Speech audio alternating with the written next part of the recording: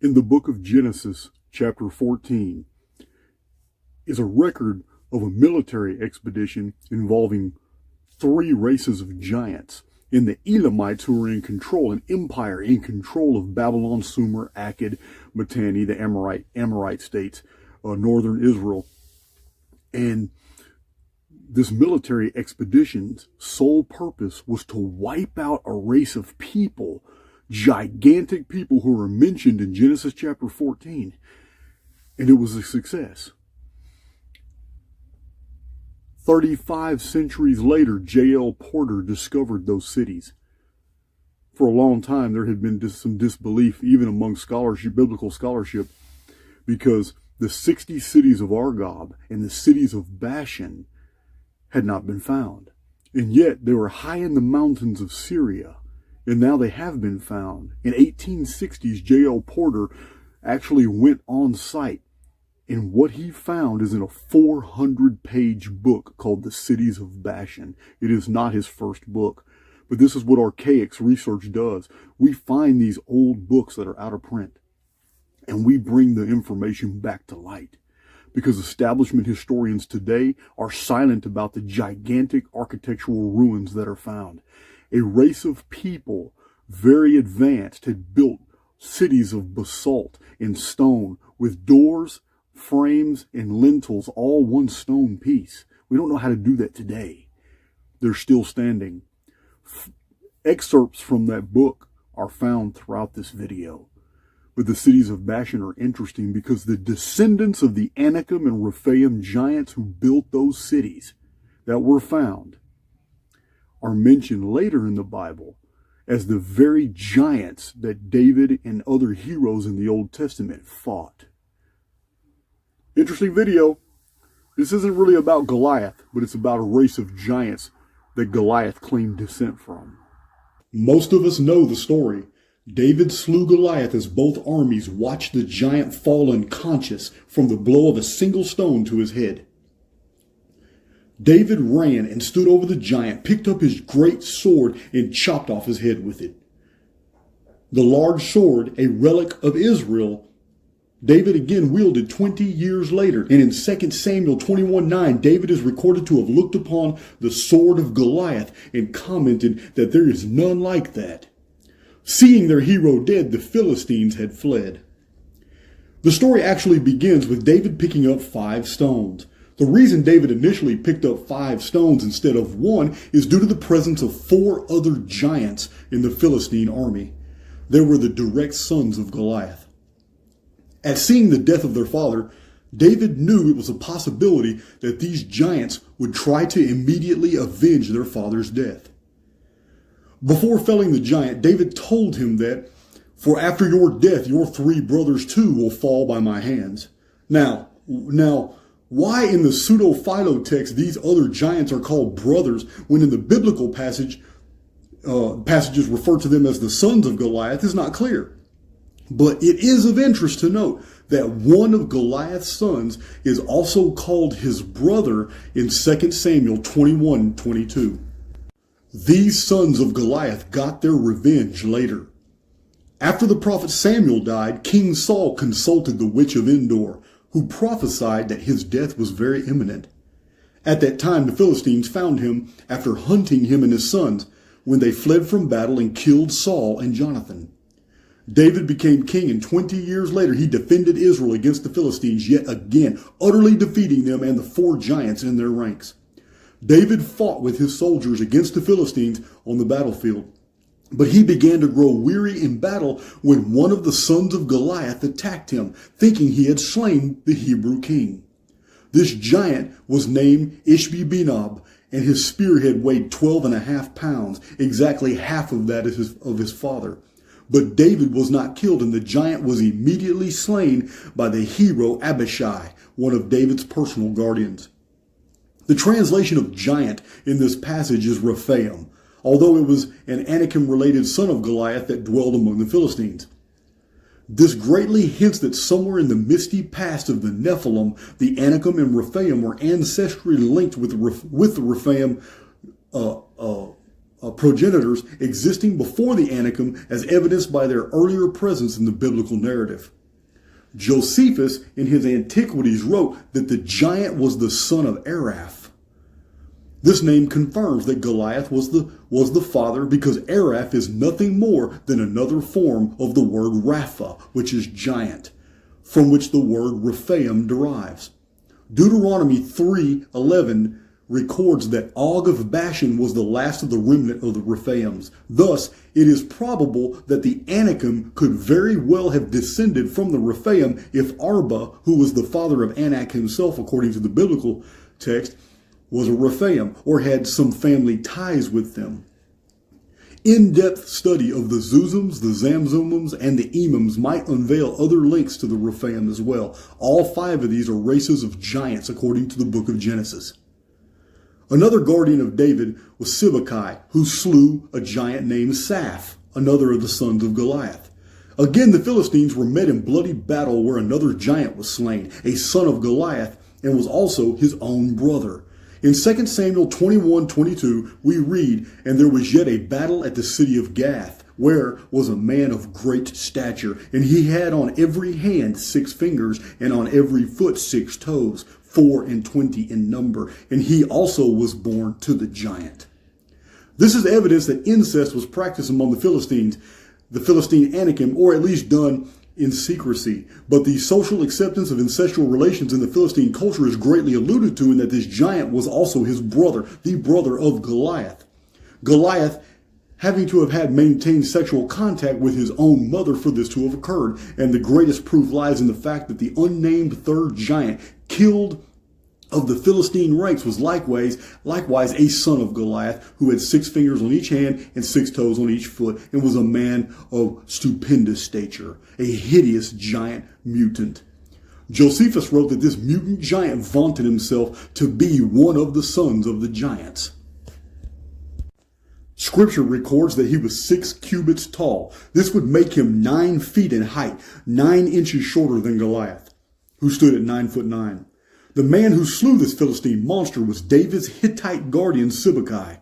Josephus further notes that this Hittite warrior slew many of those that bragged that they were of the posterity of the giants. These 4 giants were killed by David and his soldiers 20 years after David picked up 5 stones to slay these people. This 2 Samuel 21 account of these 4 giants records that Goliath was a Gittite. This has caused much confusion, causing many to believe there lived 2 Goliaths, when in fact the title Gittite is an ethnic Philistine name for dweller at Gath. The 4th and last giant slain of Goliath's family was Lami. 2 Samuel 21:19 and 22. This giant's name translates to simply warrior. The unnamed son of Goliath, the mutant with additional fingers and toes, provides light in our understanding of the dark plans of the adversary, the demiurge. Having 6 fingers and toes was an unusual genetic mutation that suggests that incest was premeditated, calculated, because it had never been a secret to any people, past or present, the dangers involved in close inbreeding. This inbreeding was probably maintained by the Philistine ancestors of the Anakim to produce larger Philistine warriors, which is supported by the fact that Goliath laid with his own mother, and the translation of Lame is warrior. With the death of this Philistine giant's son, the last giant in Scripture had fallen. In fact, there are 12 giants specifically detailed in the Old Testament. These are listed with the translations of their names right here. Number 1 is Og, king of Bashan, the kingdom of Argob. His name means crooked. 2 is Arba. He is the ancestral father of Anak. His name means hero Baal, or one of 4. Interestingly, Anak was remembered in the ancient Ionian annals as Anax. And there are many stories in the Greek records of ancient giants that were named Anax and Anaxim and Anaxa. As a matter of fact, Greek philosophers later took on the names of Anaximander and Anaxandrides in recognition of this ancestral line. The third one, Anak, father of the Anakim, his name means long-necked or collared. The 4th is Sheshai, son of Anak. It means whitish or princely. The 5th is Talmai, son of Anak, which means furrowed or brave. Ahiman, son of Anak, is number 6, brother of the right hand. The 7th is Goliath, Philistine giant. His name means exile, so he was from somewhere else. Ishbi-Benob, son of Goliath, means dweller at Nob. Number 9 is Saph, son of Goliath. It means threshold, which is interesting because giants were normally placed in the old Bronze Age at the city gates. Number 10 is Lameh, son of Goliath. It means warrior. Number 11 is the son and brother of Goliath. He is the unnamed mutant with extra fingers and toes. And the 12th is Rahab, a woman of Jericho. Her name means large or broad. All of these listed giants were either Rephaim or Anakim. Reflecting the translation of Anak, collar, we discover that Anakim is translated long-necked. Og was a Rephaim, which means the dead, very tall. In some translations, it is unresurrected ones. The 3 Nephilim races not mentioned in this list are the Zuzums, the Zamzumums, and the Imams, because these giants were probably extinct long before Moses was even born. Zuzum means strong people. Zamzumum means noisy people, and Imams is translated to terrible people.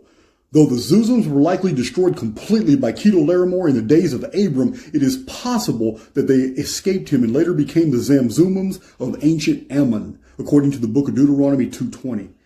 The 6th giant listed above is most unusual. His name, Ahiman, brother of the right hand, appears to be an ethnic title. Being a son of Anak in Hebron, Ahiman must have been truly heroic. His people were feared exceedingly and present a most unusual enigma to the historian. The ancient city of Mari on the Euphrates River northwest of Babylon was built around 1800 BC. This city is depicted in many old inscriptions from Babylonia and Assyria.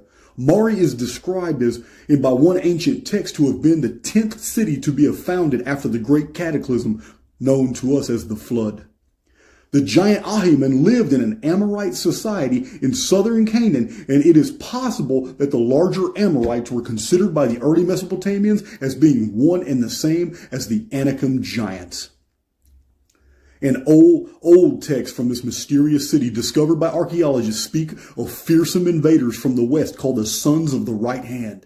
This title may have been attributed to all the sons of Anak because as far southwest as Egypt, the son of Anak named Talmai fathered a race of superhumans found on Egyptian monuments called the Tammahu. This Egyptian name contains the Amorite god Omuru, or Westerner.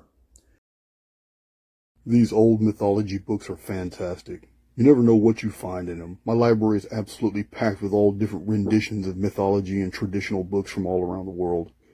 Some of them are in French and German. Most of them are in English. But it's not the text. It's not really what they're saying. It's the pictures. This book is gigantic. The index is fantastic. I looked up giants. There's just too much to see. It's just, these old books have absolutely tremendous amount of data about the ancient world. I live in these books. I study them, I data mine them. They're just fantastic. It's where Archaix gets a lot of its data from most books that people just don't have the time to read. Our lives are very busy. This is very well understood. The ancient official version from numerous Dead Sea texts, the Hadaroth writings, and rabbinical, apocryphal, and pseudepigraphical collections is that the sons of God descended in ancient times from the sky, impregnated human females, were cursed as rebellious after their progeny had become gigantic, caused wars, cannibalism, and the Creator destroyed the world in a flood to rid the problem. The version is entirely Jewish. However, the existence of giants in antiquity was an old world fact widely recognized, as well as the cataclysm that was recorded later as the Great Flood. We have all read the Genesis passage on giants before the flood. It reads, "There were giants in the earth in those days, and also after that, when the sons of God came in unto the daughters of men, and they bore children to them. The same became mighty men, which were of old, men of renown." Genesis 6:4. We will begin with some little well-known references to giants. In the book of Baruch 3:26 through 28, we read, "Here in early times the famous giants were born, a mighty race skilled in war. But God did not choose them to be his people or show them the way of knowledge. They died out because they had neither understanding nor insight." In Antiquities of the Jews, Flavius Josephus wrote 2,000 years ago, "Many angels of God accompanied women and begat sons that proved unjust, and despised all that was good on account of their strength. These men did resemble the acts of those the Grecians called giants. There was till then left the race of giants, who had bodies so large and countenances so entirely different than other men, that they were surprising to the sight and terrible to the hearing. The bones of these men are shown to this very day. Among the artifacts of literature found near the Qumran area, the Dead Sea Scrolls caves, is an old sermon about the flood and those it drowned. Although only partially translated from its fragments, it reads as follows, quote, "So were they destroyed by the flood, every one of them perishing in the water, for they had disobeyed the commandments of the Lord. Therefore all on dry land were blotted out, man and beast, bird and winged creature, all died in the cataclysm. Not even the giants escaped." Unquote. In the Jubilees text of the 2nd century BC, a rabbinical Jewish literature, the writer reveals that the flood was a direct result of the sins of angels and their giant offspring. In Jubilees 7:14 through 25, we read, "For on account of these three the flood came upon the earth, for it was because of the fornication which the watchers, apart from the mandate of their authority, fornicated with the daughters of men, and took for themselves wives from all that they chose, and made a beginning of impurity. And they begot sons, the Nephilim, and all of them were dissimilar, and each one ate his fellow." Cannibalism. When the Torah was written, Hebrew was in its purest form. From that time, Moses began putting the scriptures into writing by the inspiration of God according to the narrative, until Jubilees was written, past almost 1,300 years. Enough time for the original Hebrew to become polluted from the many exiles of the Jews. The 70-year captivity of Israel in Babylon ultimately caused the corruption of Hebrew. At least this is the rabbinical version. The name Nephilim in the Hebrew's account is no different than Nephilim, the fallen ones of the biblical text in Genesis. It is only an alteration of the pure Hebrew with possibly Babylonian or Aramaic influence. The final statement that each one ate his fellow implies that the Nephilim indulged in cannibalism. This strange practice is further detailed in the Book of Enoch, also extracted from the Dead Sea text, where is found the title Watchers, the angels that originally sinned. So the giants turned against the people in order to eat them, and they began to sin against birds, wild beasts, reptiles, and fish, and their flesh was devoured the one by the other, and they drank blood.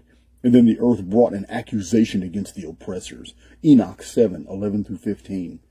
The writers of Enoch and those of the Jubilees and Jasher accounts, called the Book of the Upright, support the biblical text concerning the impregnation of earthly women by angels. The Enochian text reads, quote, And they conceiving brought forth giants. These devoured all which the labor of men produced, until it became impossible to feed them, when they turned themselves against men in order to devour them. Enoch 7:11 through 13. Enoch 12:4 reads, From these and other old traditions we gather that the Nephilim had enslaved men, and that mankind sought deliverance from a man rather than the Creator. Enoch is shown in Jasher to be a mighty ruler, highly esteemed by both men and angels. The watchers called me Enoch the scribe. In the book of Giants, the Nephilim assembled and begged Enoch to make intercession between them and God. So many women began having giant children that the angels themselves knew their judgment was impending. To counter the advances of the sexually oppressive angels, it is revealed in the Book of the Upright that some of the sons of men caused their wives to drink a draught to render them barren. In the writings of Enoch, God declares that the giants shall hope for eternal life, and that each may live, each of them 500 years. This is in Enoch 10:14. This feudal hope of the giants is deeply reflected in the Epic of Gilgamesh. This mysterious and very physically powerful king of Uruk is a giant, part god, that strives throughout the epic to gain immortality, but in the end he dies just as the other giants die. In fact, Gilgamesh is named in the Enochian Book of Giants that was discovered among the Dead Sea Scrolls. According to Haley's Bible Handbook, the cities of Eridu, Obeid, Kish, and Ur had been built before the flood, with Ur of the Chaldees being excavated by ancient pre-Babylonian people and rebuilt. In this Chaldean city were discovered golden plates that read, "Gods in the form of men came down." Turning now to extra-canonical books of the Dead Sea text, we will peer into the Damascus document. Originally found at the beginning of the century by a Jewish scholar at Giza, it was originally published under the title Zadokite Fragment. However, the ancient text was later discovered again in caves 4 and 5 of the Dead Sea. It was then retitled to the Damascus document, and it reads, quote, "When they went about in their willful heart, the guardian angels of heaven fell and were snared by it, for they did not observe the commandments of God. Their sons, who were as tall as cedars, and whose bodies were as big as mountains, fell by it. Everything mortal on dry land expired and became as it had never existed." This is a reference to the cataclysm, referred to in Genesis as the Great Flood. The Damascus document provides us further support in our endeavor here to understand the pre-flood giants, but the most incredible text ever discovered concerning the original Nephilim that plagued the earth before the flood was likewise excavated among the Dead Sea site, and is simply titled the Book of Giants. Formerly only found in the Ethiopic language, the Book of Enoch was also discovered in the Aramaic language among the Dead Sea Scrolls, but also discovered with Enoch was a previously unknown section called the Book of Giants. The badly preserved text is severely fragmented, but it is not difficult to understand that it tells of the dark angel Azazel and the descent of fallen angels that knew great and wondrous secrets, murdered many people, corrupted the animal kingdoms, created monsters and giants, polluted earth, and sinned against God and men. The giants left behind by the disobedient angels began having dreams and nightmares of an impending calamity until they sent one of their own to inquire of the holy mortal Enoch, who interpreted their dreams as meaning that a great flood would come and drown the races of giants in the evil works their angelic fathers had performed. Though copies of the Book of Enoch exist in the Ethiopic language outside the Dead Sea discoveries, the Enochian Book of Giants is a formerly unknown section of these ancient writings exclusively found in the Quorum site. A portion of the Book of Giants reads, "Oya declared and said unto the giants, I too had this dream, O giants, and behold, the ruler of heaven came down to this earth, and such is the end of my dream. All the giants and monsters grew afraid and called Maweh. He came to them, and the giants pleaded with him and sent him to Enoch. How long the giants have to live." Another Dead Sea text titled the Book of Wisdom reads that, "For even in the beginning, when arrogant giants were perishing, the hope of the world took refuge on a raft."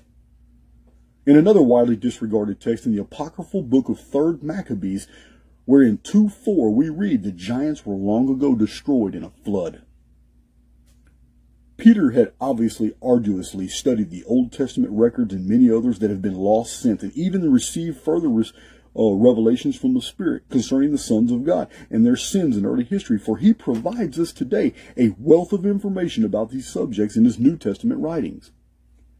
"For if God spared not the angels that sinned, but cast them down to hell, and delivered them into chains of darkness to be reserved unto judgment, and spared not the old world, but saved Noah, the 8th person, a preacher of righteousness, bringing in the flood upon the world of the ungodly. The angels that sinned are the sons of God in the days of Noah, who took the daughters of men, who in turn begat giants that wreaked havoc on man and introduced unprecedented evils which resulted in a flood upon the world of the ungodly." The word hell in verse 4 should read Tartarus. This is the only place in the Bible where Tartarus is found in its verbal form. This spiritual prison is completely separated from Gehenna, Sheol, Hades, and hell. It could very well be a reference to the abyss, the bottomless pit. Some believe the gates of Tartarus are located beneath the guardian cherub that covereth, the Sphinx at Giza. Even the silent apostle Jude concedes with Peter concerning the dark history of the Nephilim, even identifying their angelic fathers as wandering stars, to whom is reserved the blackness of darkness forever. Jude 13. Here in Beowulf, the Nephilim Slayer, we find that giants are the most common and thoroughly ignored presence in the vast majority of ancient literature. From the 4,000-year-old Epic of Gilgamesh to the late 1,000-year-old poem Beowulf, giants are discovered in fascinating accuracy when compared to the biblical accounts of the Nephilim. Between these two historic epics are the famous Homeric epics called the Odyssey and the Iliad, both extremely lengthy stories about gods and giants that archaeologists and historians marvel over even today. The Roman poet and writer Virgil continued this art form of epic preservation in his articulate collection called the Aeneid, and his contemporary in the first century BC named Ovid also wrote about giants and their conflicts with the gods and the mortals. The subject of giants is in the Book of Giants, recorded in the Book of Enoch as well. It is in the epic poem titled Beowulf that we learn the most stunning and intricate insights into giant history and beliefs. This ancient poem was truly preserved by a miracle, for only one burnt copy of the 1,000-year-old epic remains, and it is located today in the British Museum. Under the Catholic Inquisition, all known copies of Beowulf were burnt and their owners severely punished. Long ago, as far back as a few decades after the Great Deluge in 2239 BC that collapsed the old Bronze Age civilizations, bards and sages would tell stories, weaving their history into a poetic cadence, often using harps or other instruments for effect and entertainment. Entire stories, line by line, were memorized and told with great effect. Later, these traditions passed from being solely oral to written epics that preserve the human experience and beliefs people maintained in artistic forms that earned their tellers high esteem and a very good living among the people. Even today, these poems are hauntingly vivid, despite that their translations no longer have the effect of rhythm. Like the power experienced within the pages of our most spiritual writings, these ancient epics echo of times magically familiar to us deep within our being. A modern writer, William Cooper, has put together a very scholarly and convincing argument for the historicity of the ancient Old English poem Beowulf, identifying names in the poem in archaic Danish and Anglo-Saxon genealogies, including the Geatish warrior Beowulf himself. This research is found in William Cooper's book titled After the Flood, a fascinating and new look at ancient and modern Anglo-Saxon history. I recommend this book to anyone who wants to know this type of material. It is an awesome read. The Anglo-Saxon race, along with the Geats, Swedes, Gauls, Norse, Celts, the Scythians, among others of European ancestry, are all more recent descendants of the people who trace their bloodlines directly back to Mesopotamia, to the patriarchs Japheth, and to Noah, the survivor of the flood, the Utnapishtim of the Sumerian epics. The Norse remember the giants as enemies of the gods, evil frost giants that terrorized their ancestors during a cold ice age epic long ago. The Celts recorded their battles with the last Firbolgs and the Fomorian giants, and then the later Tuatha-De Danann, all huge and violent people. And now, in Beowulf, is discovered a knowledge of evil giants by the ancient Danish and Geatish people. The author of this famous poem is no longer known, lost in the mist of history and Catholic oppression, but his belief in the existence of giants and their biblical history is unquestionable. In Burton Raffles' creative translation of Beowulf, we read of the Grendel. He was spawned in that slime, conceived by a pair of those monsters born of Cain, murderous creatures banished by God, punished forever for the crime of Abel's death. The Almighty drove those demons out, and their exile was bitter.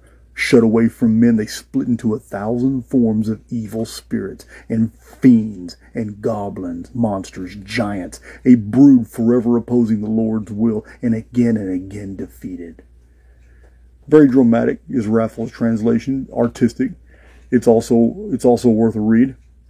The belief of old that giants and demons are one and the same has incredibly ancient origins. The writings of Enoch, another epic-like collection of stories, revelations and prophecies concerning angels and giants confirms this connection long ago. The book of Enoch explains that when giants die, evil spirits shall proceed from their flesh, because they were created from above. From the holy watchers was their beginning. Evil spirits shall they be upon the earth, and the spirits of the wicked shall they be called. The famous John Milton reflects this archaic belief in his modern epic of the 17th century titled Paradise Lost, in which we read that the original fallen angels became fairies, having sons of enormous stature long ago that in more contemporary times have become diminutive. William Cooper's genealogy of the royal Geatish house has Beowulf living at about AD 495 to 583, 15 centuries ago.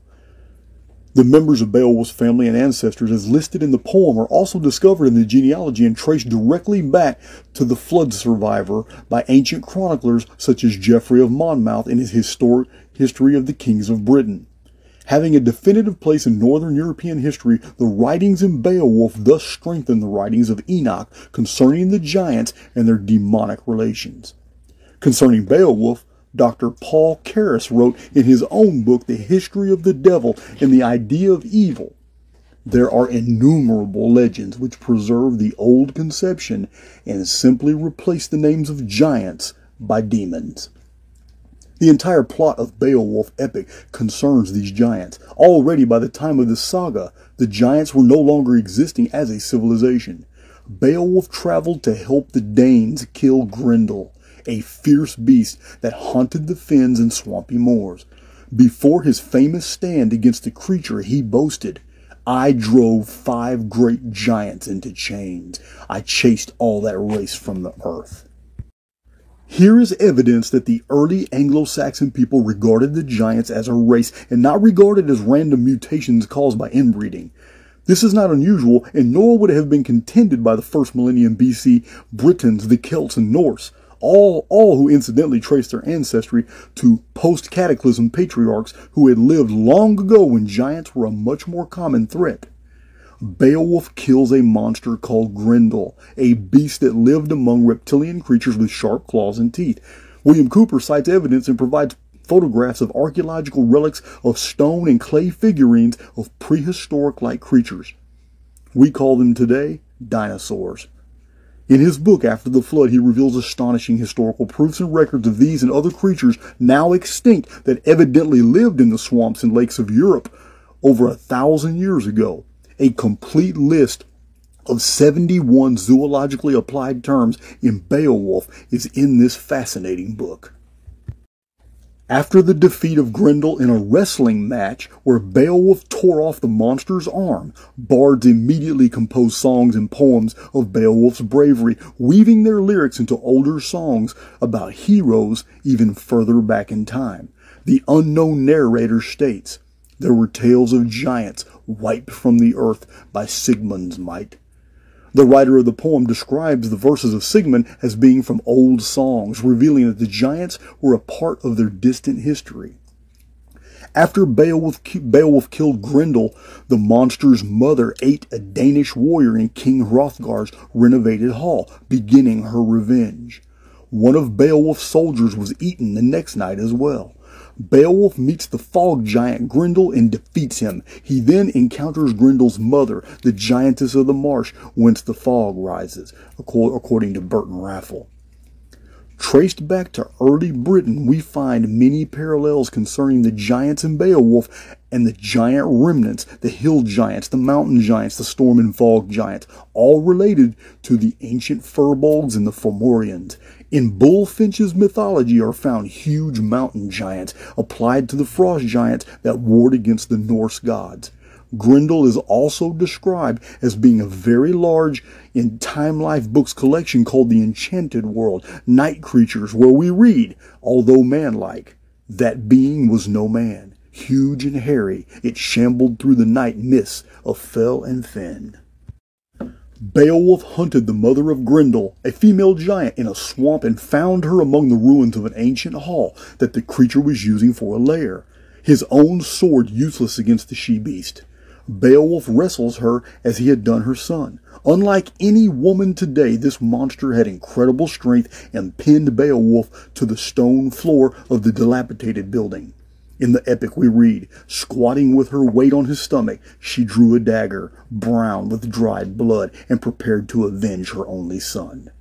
Beowulf had entered the swamp with the mindset of defeating the giant without a weapon, as he had done her son, or so he had boasted.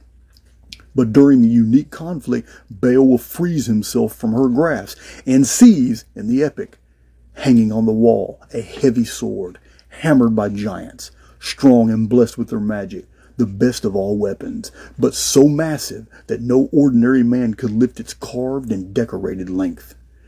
This passage calls to mind the many citations in old stories concerning the metallurgical practices of the giants, of the Anakim of the Old Testament, and the Anunnaki of the Babylonian Antiquity, both of which have their name derived from ancient words for metals. These giants mined rare and precious metals and were smiths that incorporated vast intelligence, alchemy, and adept metallurgical skills into their weaponry. Today, people regard giants as being clumsy, unintelligent, and mythical, but not long ago, they were perceived as agile, malicious, to be feared, highly skilled, and their workmanship was like magic. After slaying Grendel's mother in the ruins, the hero returned, and in the epic we read, but all that Beowulf took was Grendel's head and the hilt of the giant's jeweled sword. Grendel was not a single creature, but the name of mysterious giants known to hide in the swamplands away from human civilization. The Beowulf epic makes careful mention of other monsters, great beasts that fit perfectly in today's versions of prehistoric creatures. Grendel was personified as a demon by the author of Beowulf. Being an early Christian writer, this is not unusual. However, the word Grendel was used in the English transliterations to describe such phrases as terrifying ugly one, solitary walker, terrible, evildoer, devil, accursed outcast, fierce in battle, and giant. The word for giant is actually found in line 426 of the epic. It's Thyrse, which refers to the male Grendel Beowulf killed first. The Fomorians, the ancient Irish giants of old, were hideous in appearance and could easily be described as terrifying ugly ones. Since no good giants are found in Scripture, it is not surprising that giants have been universally associated with the devil and evil-doing by scores of historical texts and traditions. The description of Grendel being terrible fits perfectly with the biblical giants called Emims in the Old Testament, for terrible is the translation of Emim. All the giant nations of the Old Testament, the Anakim, the Rephaim, the Emims, the Zamzums, the Zuzums, were warlike, fierce in battle. No Nephilim people ever knew peace. In the Beowulf text, we discover that Grendel is described to walk like a man, an attribute very rare, save for humans. This proves Grendel was no ordinary monster. Speaking to Beowulf, King Hrothgar said, "I've heard that my people, peasants working in the fields, have seen a pair of such fiends wandering in the moors and marshes, giant monsters living in those desert lands. And they said to my wise men that, as well as they could see, one of the devils was a female creature. The other, they say, walked through the wilderness like a man, but mightier than any man." This description of the beast gives forth the image of a giant humanoid creature. In Beowulf, it appears that the Grendel beasts slain by the hero were giants that lived in some ancient ruins in a swamp.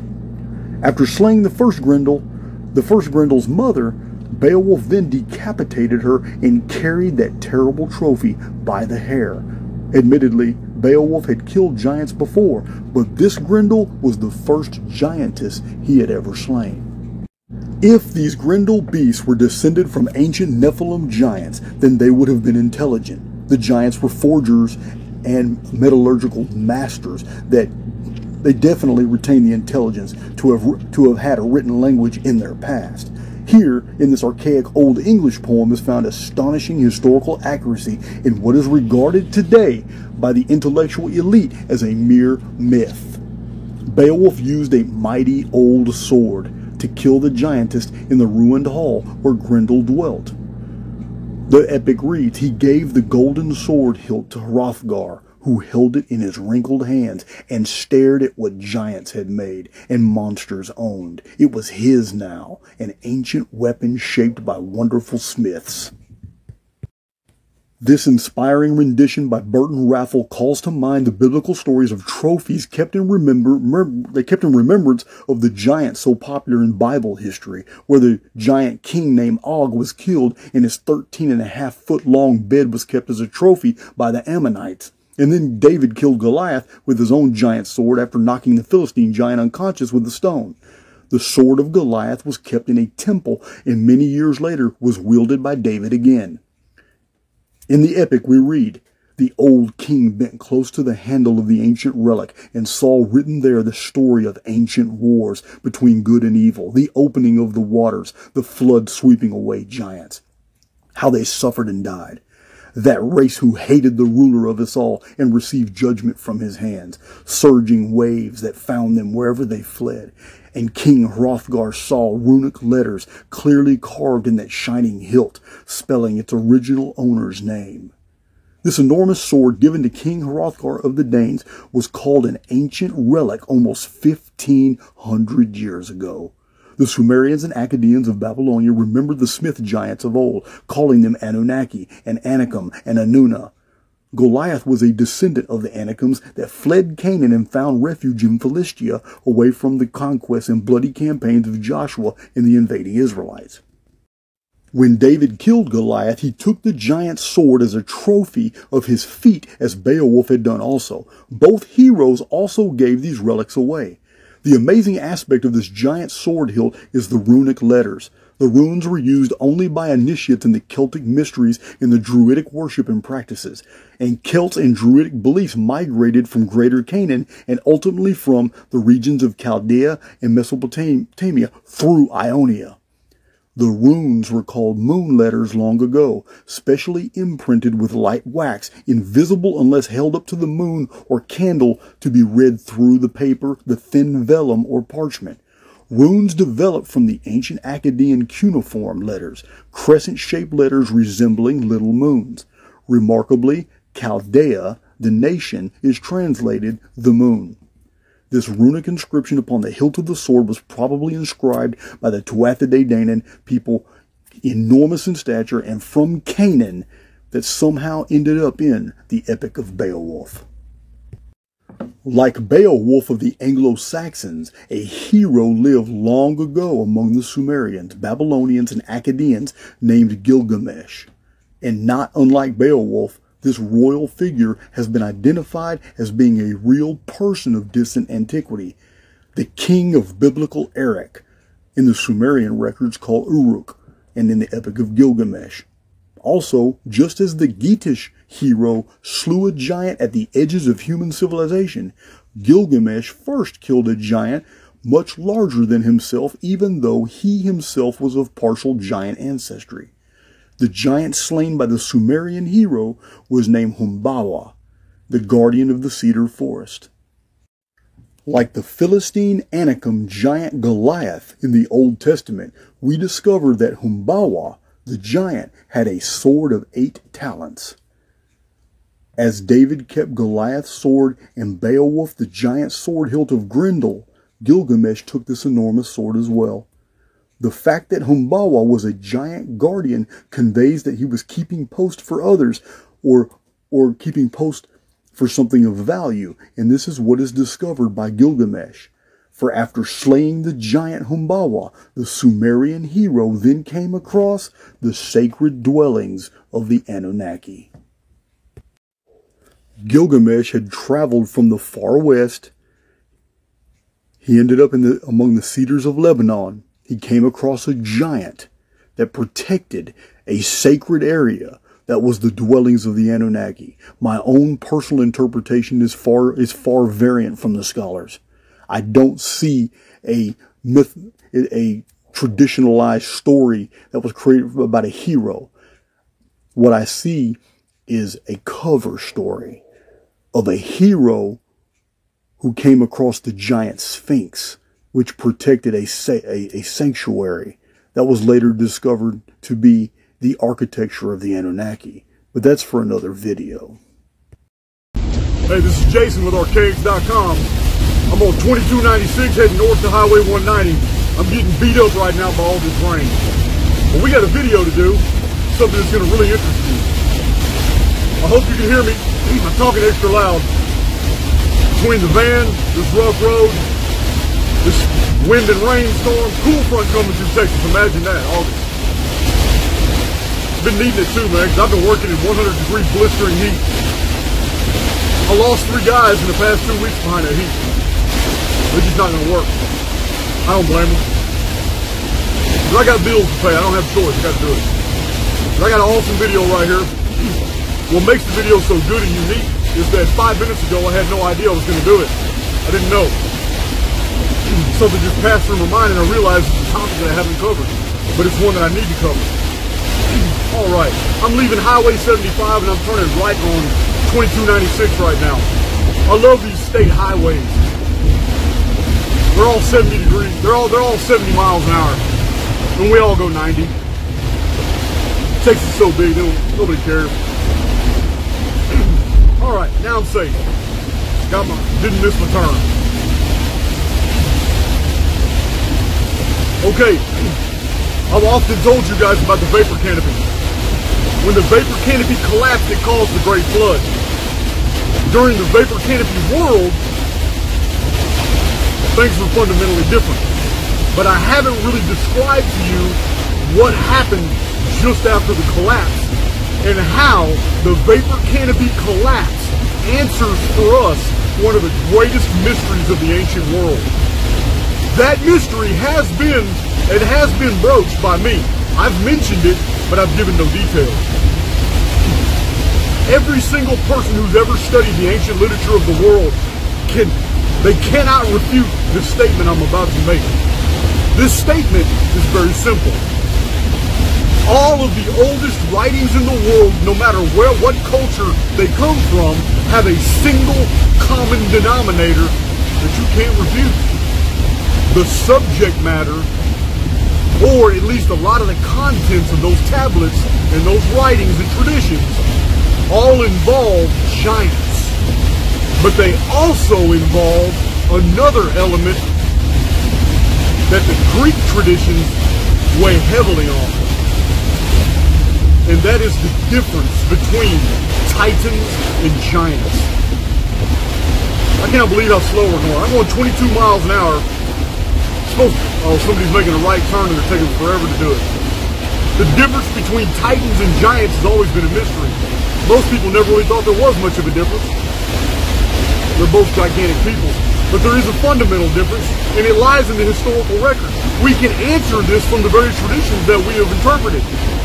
Now, granted, very few people are as advanced in this forward way of thinking as I, because they're so compartmentalized and they only specialize in their own branch of historic study. Whereas I have defied all compartmentalization and I take it all in. And the only way you can really accurately interpret any pieces of the whole is to study the whole. And that's taken a lifetime to do. And it took 26 years of me being in a Texas prison cell, studying all these old mythological and historic and archaeological records for me to piece all this together. But once it was pieced together and I cite my source materials, nobody can refute it. It's all there. It's been there all along. Just somebody needed to put it together. So, you know, I wasn't out there. I wasn't out in the free world going to coffee shops and Starbucks and chasing tails and spending time on the internet. And I mean, I never even been on the internet until 2016 when I got out of prison. So, a lifetime of going to work and taking care of your family, a lifetime of doing all these things that we take for granted. I didn't do that. I was sitting in a prison cell 24 hours a day reading books. So this video is going to be very beneficial to you. Because you don't have to go to prison to learn this. You got it from me. I've already done it for you. Enjoy the video. But this is what happens immediately after the Vapor Canopy collapsed in May of 2239 BC, and why the world before the flood was over. And the world after the flood was the age of heroes. It's very unique. This is Jason of Archaix.com. The difference between titans and giants.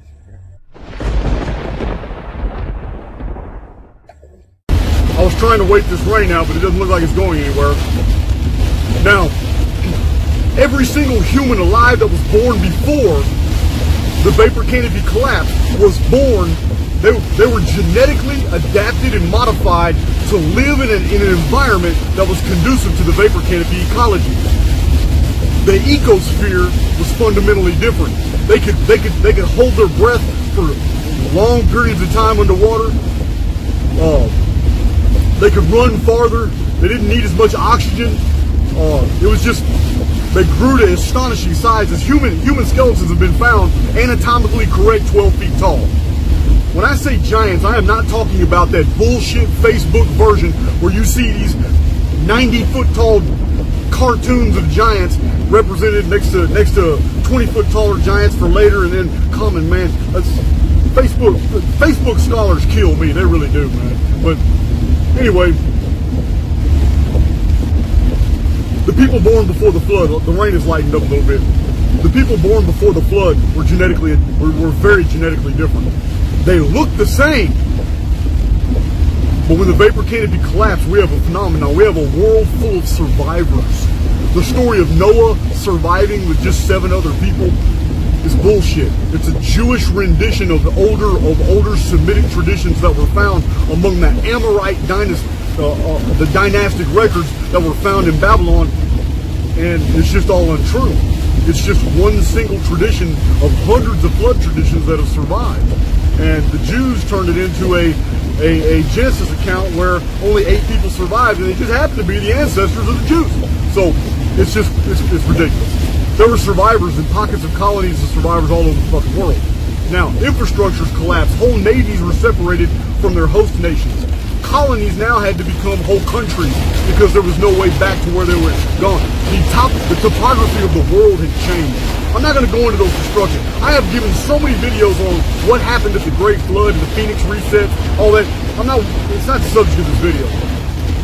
Take it for granted that if you've never heard any of my videos before, I have about 40 videos that describe this one destruction in May of 2239 BC, and I'm backed up by a consortium of over 40 scientific geologists, anthropologists, archaeologists, who all in 1998 asserted that yes, in the year 2240 or thereabout, the entire world was destroyed and only 2 people survived. So I am making this up. All the chronologies of the ancient world point to 2239 BC, and we're just going to leave it at that. So that's when it happened. Vapor Canopy collapsed. When the Vapor Canopy collapsed, all of a sudden these survivors, to them, the sun was born. Because during the Vapor Canopy world, there was no sun. The moon was seen every night very clearly.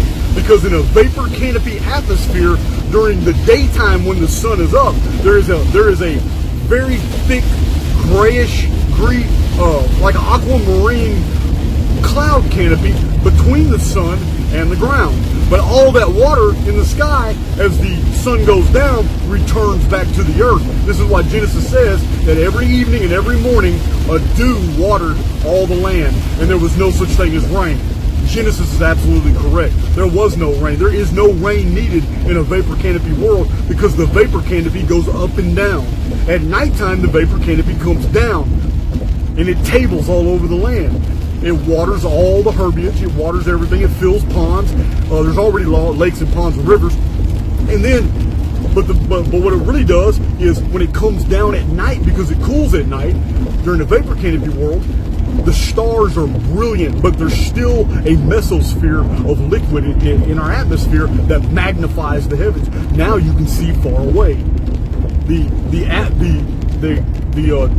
dome-like atmosphere is it's a concave lens, and it's magnifying everything that people see. And they think those stars and those planets and those objects that they're studying are very close. And this is why astronomy in the ancient world was so meticulous and very advanced. But later, it fell into disrepute. The reason it fell into disrepute is because the Vapor Canopy collapsed. And at nighttime, when the Vapor Canopy was no longer there, during the daytime, there was a sun. During the daytime, there was clouds. The rainbow appeared. Even Genesis says it was the first time the rainbow appeared, but Genesis paints it as a covenant between God and man that he would never destroy the world like that again. Well, truth be told, although y'all know I'm not a Christian, I do value the biblical records as accurate source materials for a lot of it, except for the Jewish, redacted areas of the scriptures that paint them as God's chosen people and everybody else is basically cattle. I totally disagree with all those statements, but then again, they're not in the oldest text anyway. They're just Jewish redactions. So, oh yeah, the weather is so much better now. Although there are some evil-looking clouds up there. I gotta watch out. I gotta watch out in this area because tornadoes come ripping through here all the time. I'm way in the middle of nowhere. If any of you want to Google 2296 and 190, that's where I'm at right now. I'm turning right on Highway 190. I'm gonna pass over Lake Livingstone, 2 bridges. Y'all seen those bridges in my videos before. I still got a ways to go to get there, but I am now stopped on Farm Road 2296. It's raining.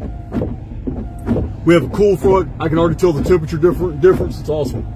So this is very intriguing. When the Vapor Canopy collapsed, ice walls appeared around the 45-degree north parallel and the 45-degree south parallel. These ice walls appeared frozen fucking solid. We're talking about animals were frozen solid. They've been found. This isn't theoretical. They've been found. Megafauna have been found perfectly preserved. I'm talking about their hides, their coats, tulips undecomposed, still on their tongues frozen solid. We're talking about 3.5 million specimens have been found from North America, Canada, Siberia, northern Russia, and northern China. This is, I don't have to make this up. It's well established. And it was well established before World War I. In the 1870s, 1880s, and 1890s, there were indigenous peoples in Siberia that were thawing out the permafrost. And when they thawed out the permafrost, they would take out these gigantic mammoths, these mastodons, woolly rhinos, 3-toed sloths.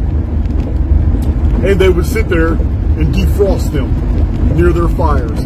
Then they would chop them up and they would cook them. And in 1880, the meat was still good. That's right, they were flash frozen.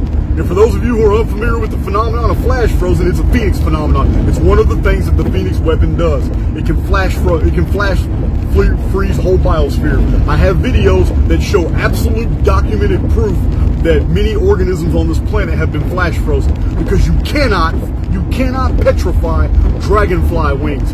You cannot take earthworms and turn them into a fossil. It's impossible. They're invertebrates.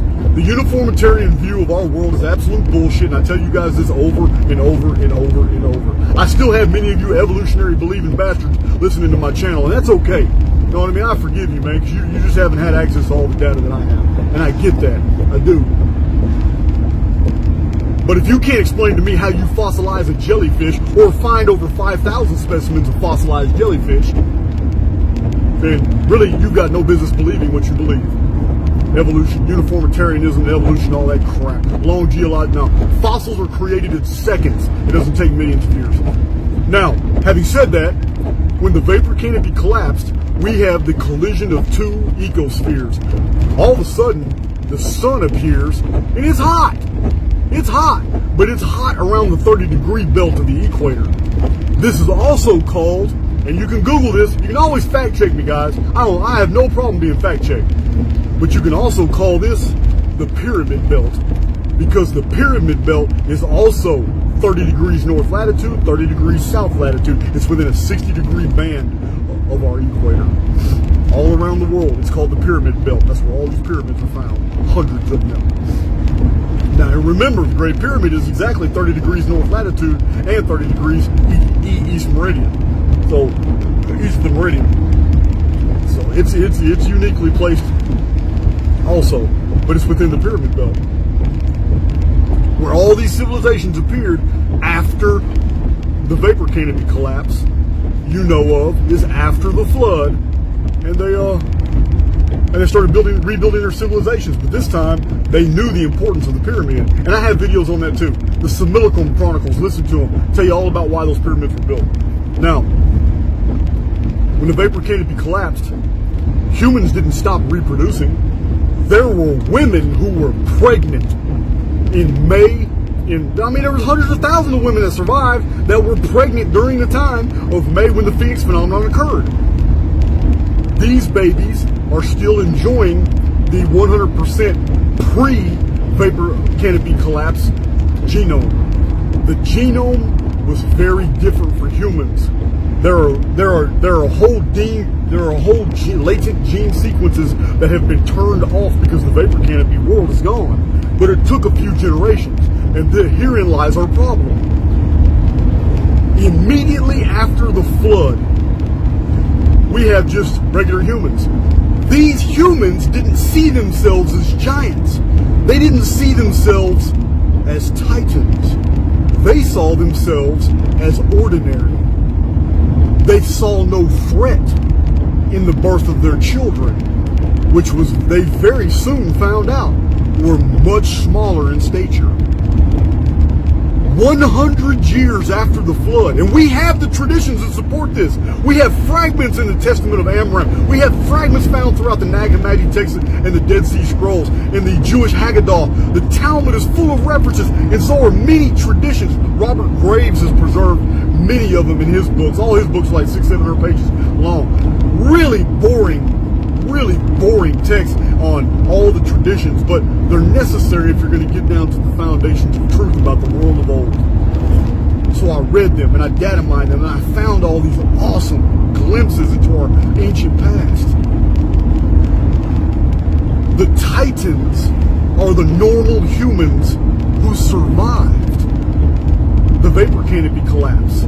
They're the humans that were living in the world before the flood. These people lived for 200 and 300 years, no problem. They lived in a technologically advanced society. We found their monuments, we found the evidence, we found human skeletons with bullet holes in them. I haven't even addressed those, I haven't even pulled those notes out yet. I have notes to show you guys where anthropologists and archaeologists, they won't say bullet holes. They won't say it. But we have found animal skulls, pelvic bones, and human skulls that show perfect evidence of bullet holes going through their deals. And it wasn't slings. We're talking about high velocity rounds that penetrated skulls and bones, and people were hunting back then. And they were hunting each other, or this war. We'll get to those. I found those in the writings of David Hatcher Childress and several other very interesting archaeological books.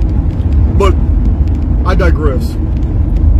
When the Vapor Canopy world ended, we had just a normal human civilization. They didn't know by their standards that they would be considered giants or titans. But 100 years later, normal humans were being born, and they were less than twice the height. This is why all the oldest traditions of Diana of Ephesus and many other Greek goddesses like Aphrodite shows that their male worshippers were always up to their navel. These females were huge, but by our standards, not by theirs. They were absolutely normal. But after the flood, people stopped growing to these huge, they couldn't. The biosphere wouldn't let them. Our genome was completely altered, and new gene sequences opened, other ones closed off. Synaptic fail-safes were activated, some of them remain open. And these people realized, holy shit, we're like gods to our own offspring. Not only in height, but even when by the time that Lugal Banda, who was one of the big men of Sumer, see, the Sumerians separated their society between those who were big men, gigantic people, and those who were ordinary people. But the Sumerians never said that the big people or the little people weren't people. They just recognized there was a huge difference in their status and their size, but they looked identical. The Sumerians called them the Lugals. They were Lugalim. Lugal just meant big men, the people of the big men. These people were peaceful. They were like shepherds. They protected the smaller people. They were not scared of the predatory animals. And by the time Lugal Banda had a son named Lugal Merid, who Lugal Merid became famous. Lugal Merid is one of the most famous people who has ever been written about in ancient records. Lugal Merid in Sumer grew up and became, his ruling title was Amar Udaak. Amar Udaak is better remembered in the Akkadian as Merodach. But by the time of Babylon, when the priests were scrubbing the histories and rewriting all this stuff, so you and I wouldn't know it. His new name was Marduk. When the Jews read all these histories, and they realized they recorded the life of Marduk, Amar Udaak, Merodak, Lugal Merid. They recorded them all, and because he's all one person. The Jews did a really good job of taking all these histories and putting it into a chronological format, and their chronology is impeccable. They even exactly dated the exact year the Vapor Canopy collapsed. But you have to understand, the Jews preserved only what they had already found in old Amorite libraries. They hated the Amorites. We call those people the Israelites. But they hated them with a passion. They still hate the Israelites and their descendants today. This is why the media lies to you every day. This is why all the world is the way it is. Because these people are still conducting warfare against the descendants of the Homeworld. But we'll get to that. That's another video. That's another series of videos. So the person is named Nimrod. Many of you heard. He's only mentioned twice in the entire Bible. Nimrod. However, in the Book of the Upright, preserved by the Jews, which is absolutely fantastic. Many of you know it as the Book of Jasher.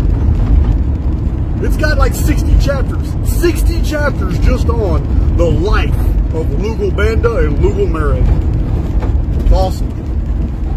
You know the same king, because he goes by another name. In the most ancient records, he went by Bilgamesh. Babylonians changed a few syllables, and all the history books now call him Gilgamesh. Gilgamesh is seen in many ancient statues. We perceive him to be a giant because he holds 2 full-grown maned male lions, and they look like pussycats to him. But this was normal for the times. The first generation, I'm talking about the first generation, all the sons and daughters that were born to the Titans. And remember, the Titans are just normal humans that survived from the Vapor Canopy world. They didn't know that them being 12 to 15 feet tall was anything unordinary. They didn't understand. But humans born, their sons and daughters, were also huge. First generation.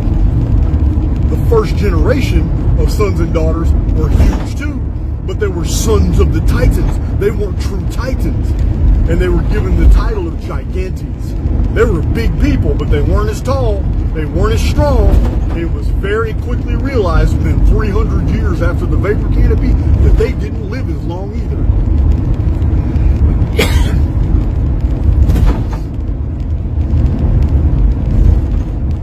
Nimrod lived for 215 years, but his life was cut short. He was murdered. But he had it coming. He had already killed so many people. But he was 3rd generation. And you see how big he is in the text.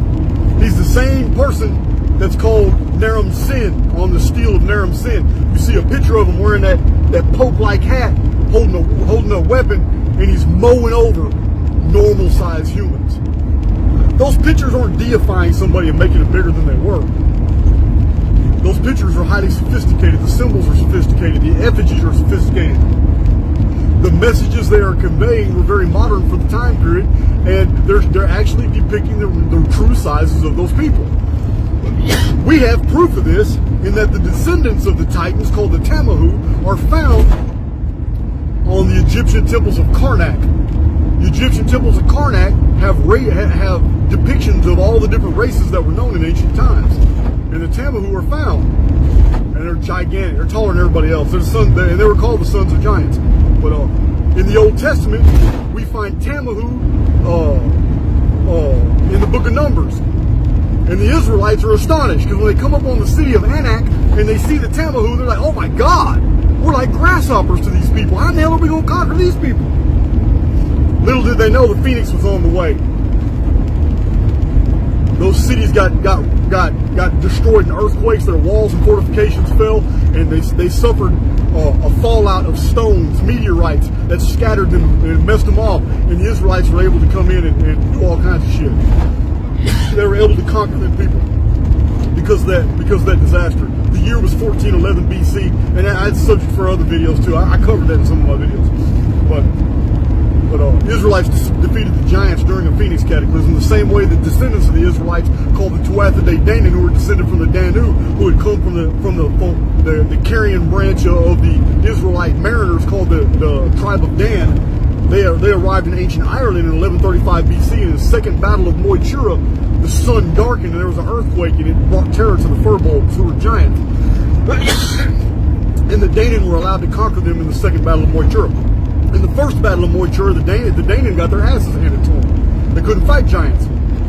So they waited a few more years, and they knew, by the calculations of their chronographers, they knew that the Phoenix phenomenon was about to occur. So they waited for it. And in the month of May 1135 BC, the Danann invaded during the Phoenix episode. They weren't scared because they already knew their prophets had prophesied that was going to happen. So God was on their side. The same story is told over and over in the Old Testament when the Israelites destroyed the Canaanites during a cataclysm. So, after the Vapor Canopy, the Titans are the survivors of the world before the flood. The Gigantes, the giants, people like Gilgamesh and Nimrod, these people were born in the first, second, and third generation after the flood. But by the fourth generation after the flood, the pre-flood genetics was now purged. The Vapor Canopy genome was gone. There's no reason for it. People are living, and by the time of Abraham, it's already understood that people are only going to live about 145 years. By the time of Moses, they were living at 120 years, and that's where it's remained until this day. 120 years seems to be the cap, but it wasn't that way before. It's also said in ancient Hermetic and Jewish tradition that 120 is 1/3 of the old lifespan cap, which means it was the expected life expectancy after the flood initially was 360 years. We see this is very interesting is because there are several people who are mentioned, like Eber and Peleg and stuff, who lived for over 400 years after the flood, but they were first generation, meaning their mom and their dad were both Titans. They were both survivors of the flood. They were both born on the other side. So they literally came from another world, not another planet, not another universe, not another dimension. They came from a whole new world. They came from the Vapor Canopy world. That ecosphere was so different, so different. So 300 and 400 years after the flood, we have giants that are everywhere, and now normal humans are being born at 100 times the rate. They had never seen anything like this. So 500, listen to this, this is very interesting right here. Excuse me, not 500, it's 360. As a matter of fact, it was about 350 to 351 years after the flood. We had this, I was supposed to do a video on it, but I've been delayed. I haven't really got to it. It's called the Battle of Archaix. It is the great war of ancient times. It's phenomenal. It's mentioned in Genesis 14. The Great War involved normal humans, an army of 800,000 normal-sized humans, taking on the last army of giants.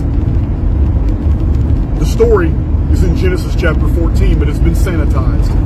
But you can see the elements if you use a lexicon in reading Genesis 14, you'll see how the English translators gloss over the fact that these are armies of Nephilim, Rephaim, Anakim, Emim, Zamzumums, gigantic peoples. Every one of these peoples are mentioned in the Old Testament. They are stated in the book of Numbers to be of heroic size and stature, the builders of ancient, gigantic, megalithic monuments. The 5 races were Rephaim, Anakim, Zuzum, Zamzumum, and Emim. Emim simply means terrors. These people were the descendants of the Titans. And normal-sized humans had to take them out.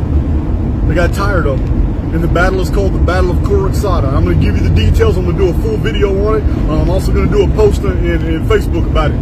But the reason Beowulf and the Epic of Gilgamesh and the translations of N.K. Sanders and Marine Gallery Kovacs Kovacs, all these Sumerian scholars, man, who disagree with Zechariah Sitchin, but they have these they do transliterate and translate texts that talk about giants.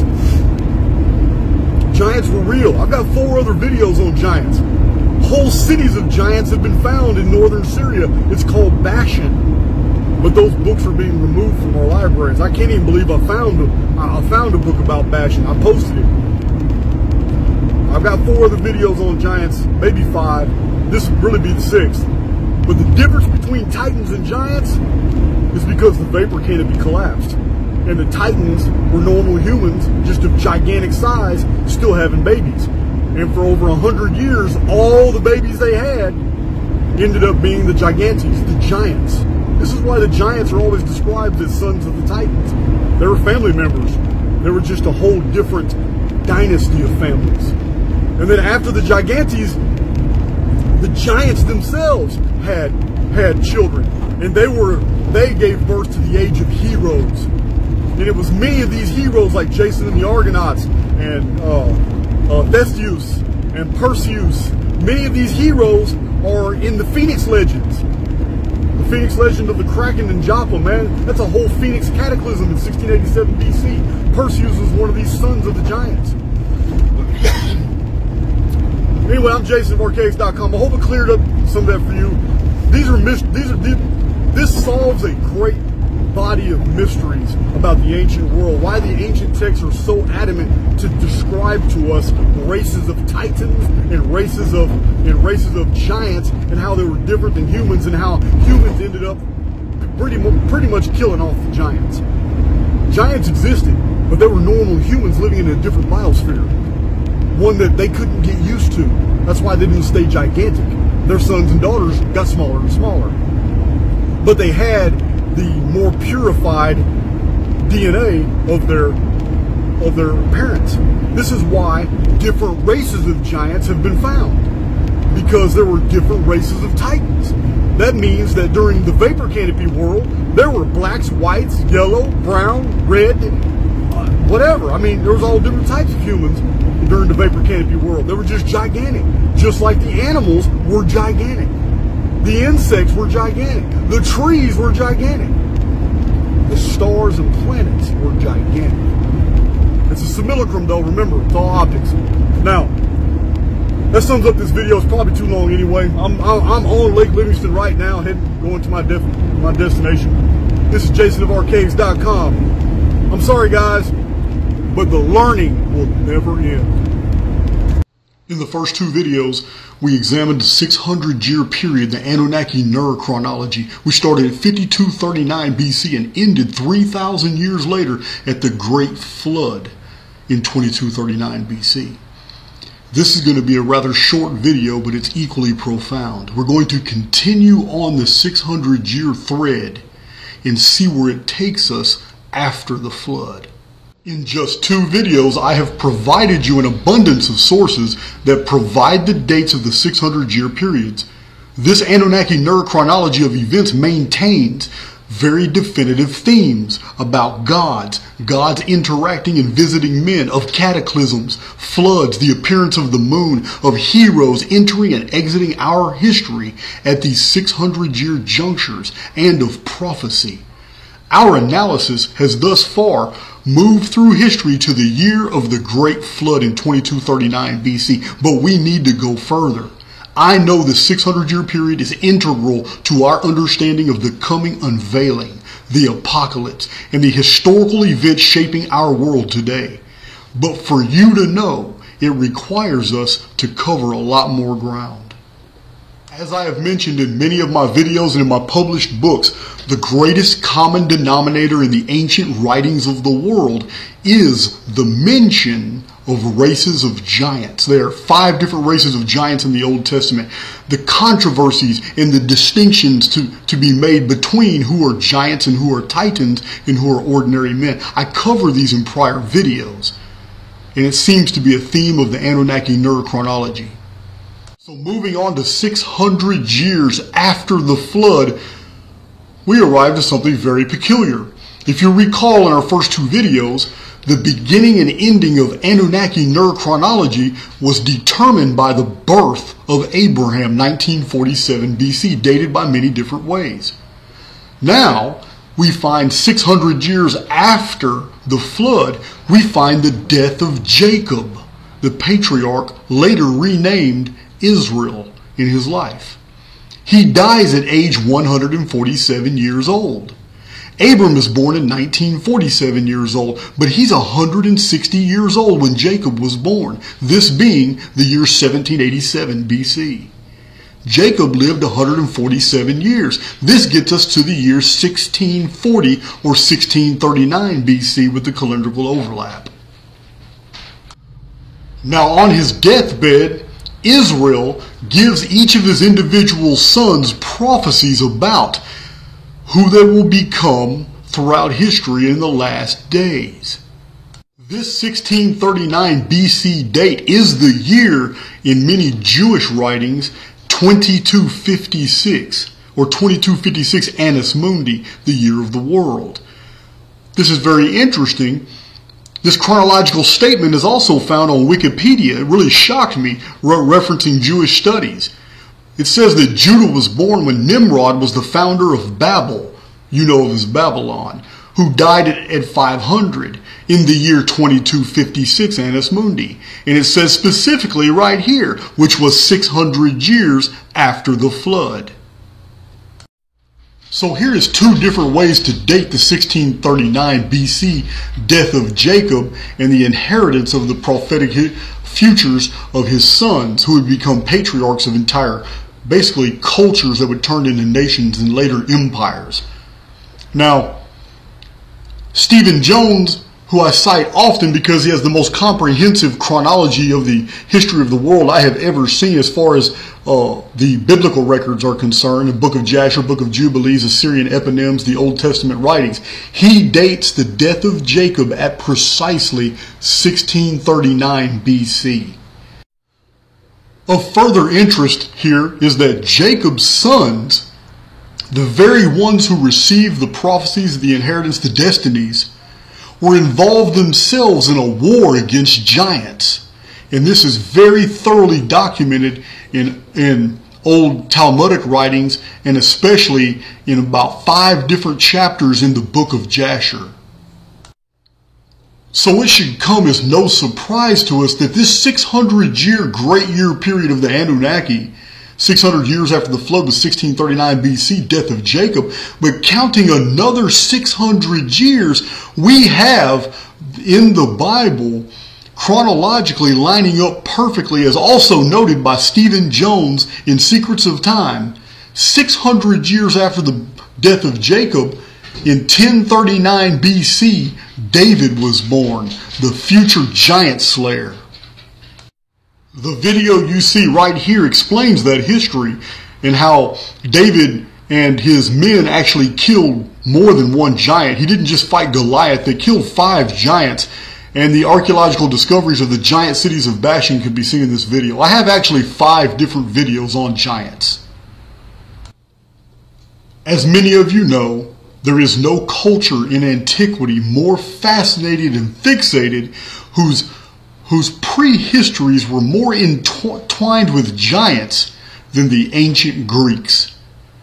And this leads us to our next Anunnaki Ner of 600 years from the birth of the giant slayer, David. We have the dedication of one of the most popular and famous Greek examples of architecture from the old world, the Parthenon. 7 or 8 years of construction, the Parthenon was dedicated in the year 439 BC, before it was even opened to the public in 432 BC. Now, the Parthenon housed the statue of Athena, sculpted by Phidias in Athens, Greece, the center of Greekdom. To the east, the most religiously important side of the monument was a theme that was of the sculpture metopes. This is called the Gigantomachy. Some people call it the Titanomachy.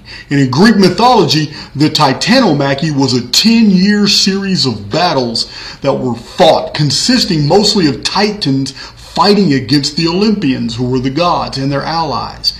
This event was known as the War of the Titans. Sound familiar? To the Greeks, the history of the gods and the history of men collided with the end of the age of the gods in a 10-year-long war that we know of as the Trojan War. It is a theme in the early Greek writings that the Trojan War actually began the Greek historical period, which is unusual because this 10 years was actually from 1239 to 1229 BC, shortly after the Battle of the Seven against Thebes. This was an Israelite battle. I have a video about it. As soon as the Greek culture began out of the ashes of older Mycenaean, Hittite, Minoan, Danaan, and Ionian blood, suddenly, just right after the Trojan War began, a 400-year-long Mediterranean Dark Age occurred. The Phoenix visited and wrought a terrible destruction. This is why the epic works of Theognis, of Hesiod, and of Homer all recorded events 4 and 5 centuries before the 8th, 7th centuries BC when they lived and wrote. We have in the Parthenon an architectural relic that gives off an indirect reference to the Anunnaki Ner period. This is profound, that the Titanomachy involves all the elements that we find in these 600-year periods spanning through history. But what's further profound is that the very person of Noah in the ancient Greek Nereus, Ner being the root word for the Sumerian time of 600 years, is found in Nereus, and Nereus is found on the Parthenon, and there has even been researchers and scholars who have published books about this. So here is a chart demonstrating what we have learned in 3 videos. It is subdivided into historical sections, as you can see at the top of the chart, the beginning of the simulacrum, then the pre-flood Vapor Canopy world, then ancient to classical history or antiquity, then the late classical to the modern world. This is the first 8 Anunnaki Ner periods of 600 years each, from 5239 BC to the dedication of the Parthenon in 439 BC. This chart should help you understand just how unusual this timeline is. Very definitive. And remember, I didn't date these events. The first 3 dates you see in gray, in white letters, 5239 BC is year 1 of the Anunnaki chronology. Then 4639 BC, the Nemesis cataclysm, the binary system is destroyed. Now, 600 years later is 4039 BC, which is the capture flood. The moon arrives from the Nemesis system, is captured in our orbit. It brings the Anunna to this world. Now, these are in gray because they are dated by extrapolation, meaning we have so many dates like 3439 BC, 2839 birth of Noah, 2239 Great Flood, and the 3 dates that we just covered in this video, all at 600-year intervals. It is an easy matter to go back in time 600 years each to date those events for which we have many traditions and records for, but we don't have actual calendrical, like a chrono marker. So those are in gray. The black and yellow you see on the chart are actual dates dated by many different references, as I've showed in these 3 videos, none of them dated by me. So the Anunnaki Ner chronology, year 1, 5239 BC, we really don't know what happened that year to begin the chronology, not from just this analysis. Again, in 4639 BC, the Nemesis cataclysm occurs. Our binary collapses. The solar system is destroyed. Earth, Phoenix, Nemesis X object, the dark satellite, and our moon are objects that are hurled out in space, but they're trapped in the gravity well of another star, our binary. But more details on this later.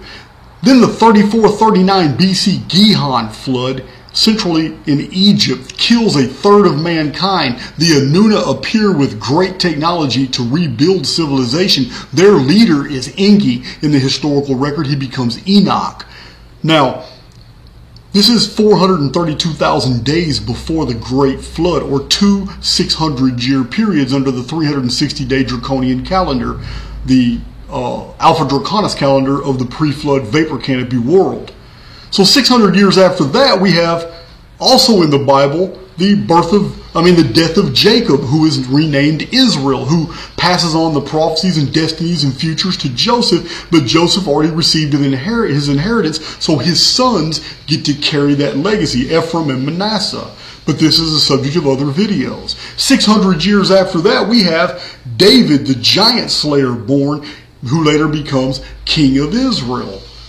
439 BC is 600 years later, with the Greeks building the Parthenon, which is dedicated to the Titanomachy, the war of the Titans and Giants, which has hidden among the sculptures a bust of Nereus. Nereus being the Anunnaki Ner, personified into the person of the flood survivor Noah. Much of this is covered in my published book, Return of the Fallen Ones, Nephilim Histories, the Antediluvian World, Anunnaki Chronology, and the Coming Cataclysm. So in this short video, we have documented a 600-year timeline of events from 5239 BC to 4039 BC. We have moved from ancient pre-flood history to late antiquity, 439 BC. But now, our study of the chronology of the old world requires us to move backwards through history from 439 BC back through every single 138-year Phoenix visitation. What we will find when comparing the Anunnaki Ner dates and the events with the 138-year recorded appearances of the Phoenix is both shocking and very instructive. What's important to remember here is that this 600-year timeline and the Phoenix dates themselves are not derived from my own imagination. They are strictly from others' research, ancient books, and monuments. I'm merely reconstructing facts that were already extant before I was born. Giants on Ancient Earth, an in-depth study on the Nephilim, is a paperback and an ebook that I wrote after many years of exhaustive research on the Nephilim. This work is over 320 pages packed with data on giants, ancient texts, and little-known histories concerning the races of gigantic peoples that once lived on this rock, and the establishment censorship employed to silence news on these modern discoveries. Writing of events before his own time, when he finished his monumental book, The Histories, about 440 BC, Herodotus wrote that an excavation of what was believed to be a crypt from a Trojan hero called Orestes yielded forth the remains of a human giant who had stood 10 foot tall. This book of world history was written over 24 centuries ago, and it will be shown in this work. It is but only one of multitudes of ancient texts that mention a historic race of giants. In 170 AD, Athenagoras wrote the Book of Angels and Giants. It was the accepted history of the time, and had been for 2 millennia, when wicked angels long ago before the deluge copulated with human females who then gave birth to monstrous giants. These angels were gods, jinn, demons, fairies, each culture painting them with their own brush. Only later did official Christianity stamp out the belief by declaring it pagan, similarly to how the modern scientific community censors all discoveries concerning giants from the public domain. After the Romans conquered Jerusalem in 135 AD, the rabbi Yohanan ben Zakkai led Hadrian into the deep underground catacombs beneath the temple. He was shown the bones of enormous men who had stood over 9 feet tall, and was told that they were ancient Amorites. About the same time, over 17 centuries ago, Sertorius in Spain was shown the crypt of a giant named Antaeus, the skeletal remains of a man who stood 6 cubits high. This measures to a height of 108 inches, or 9 feet. It was during Hadrian's reign, sea waves at Rothium washed open an ancient tomb containing a giant skeleton. Its kneecaps were the size of large discs. Hadrian ordered that the bones be reburied. In 240 AD, Mani the Persian wrote the Book of Giants, a text not to be confused with the Dead Sea Scrolls text of the exact same name that is almost 3 centuries older. Mani was a religious reformer, but he was killed by the religious authorities of his time. He believed that Christianity had become corrupted by the influence of Judaism. He founded the Gnostic sect of Manichaeism. Mani may have derived much of his material from the various writings in circulation at the time attributed to Enoch. This text explores this work. Some of the more unusual information from ancient writings have now been verified in chance find. In the Babylonian Talmud called the Barakhthoth, we learn that giants before the flood had a double row of teeth. Such large human skeletons have now been found that prominently exhibit these double rows of teeth. In 1822 at Lompoc Rancho, California, soldiers excavated among carved shells, huge stone axes, and blocks of porphyry adorned in an unknown script containing the skeleton of a man who once stood 12 feet tall with a double row of teeth. Later, more gigantic human skeletons were found with double dentition inside a mound near Clearwater, Minnesota. In 1872 at Seneca Township, Ohio, were excavated 3 human skeletons 8 feet tall with double rows of teeth. In 1880, giant skeletons with double rows of teeth, hyperdontia, were found in Clearwater, Minnesota. In 1892, a gigantic human skeleton was found with a double row of teeth in Proctorville, Ohio.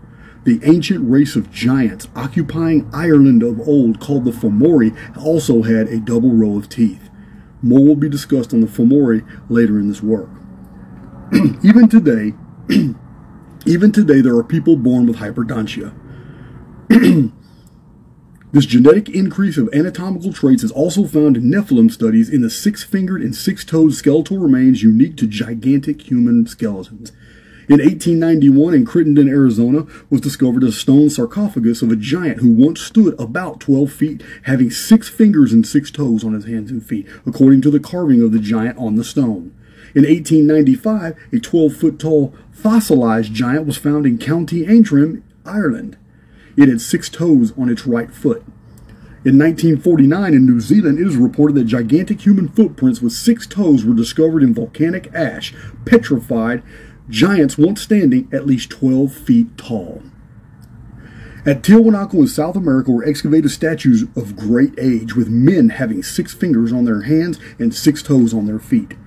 In the area of Braystown, near the headwaters of the Tennessee River, were found fossilized footprints of 6-toed human giants, one being monstrous, the heel impression 13 inches wide. Petroglyphs found near Three Rivers, New Mexico, are with hands that had 6 fingers. A strong link between the official censorship between Nephilim discoveries and extraterrestrial UFO studies has been noted by many researchers. In May of 1947, a 6-fingered alien was autopsied on film. The extraterrestrial body said to have been taken from the UFO crash near Roswell, New Mexico. This case is famous and only mentioned here because of the obvious correlation to 6-fingered specimens. But the censorship is relevant. In 1999, a washout unearthed human skeletons about 7 foot tall with 6 fingers and 6 toes on their limbs, with huge teeth but no canines. Extra large molars and incisors, large skulls, larger than proportional eye sockets, and fingers too long for such small hands.